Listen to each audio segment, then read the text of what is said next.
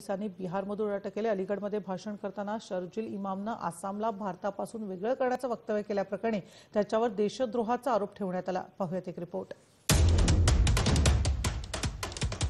CAA आणि NRC विरोधात दिल्लीतल्या शाहीनबागमध्ये सुरू असलेल्या आंदोलनामुळे चर्चेत आलेला शर्जील इमाम गेल्या काही दिवसांपासून वादात सापडला होता।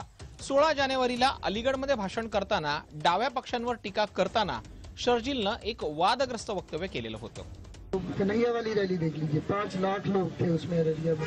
अब उसका मसला बस इतना सा है, ये मैं पहले भी दर्ज कर चुका हूँ, 5 लाख लोग हमारे पास हों ऑर्गेनाइज्ड तो हम हिंदुस्तान और नॉर्थ ईस्ट को परमानेंटली कट कर सकते हैं। पर परमानेंटली नहीं तो कम से कम 1 महीने के लिए तो कट कर ही सकते हैं। मतलब इतना मवाद डाले पटरियों पर, रोड पे, उनको हटाने में 1 महीना लगे, है कि नहीं?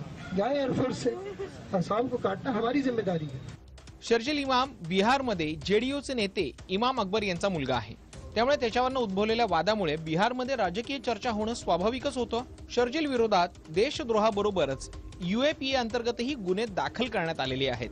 या मुद्द्यावर बिहारचे मुख्यमंत्री नीतीश कुमार यांनी सावध आणि सुरक्षित भूमिका घेतलेली आहे। इसमें तो जो कोई गलत काम करेगा उसको जो देश का कानून है, संविधान है, उसको समझना चाहिए और किसी को भी देश हित के बाहर नहीं जाना चाहिए।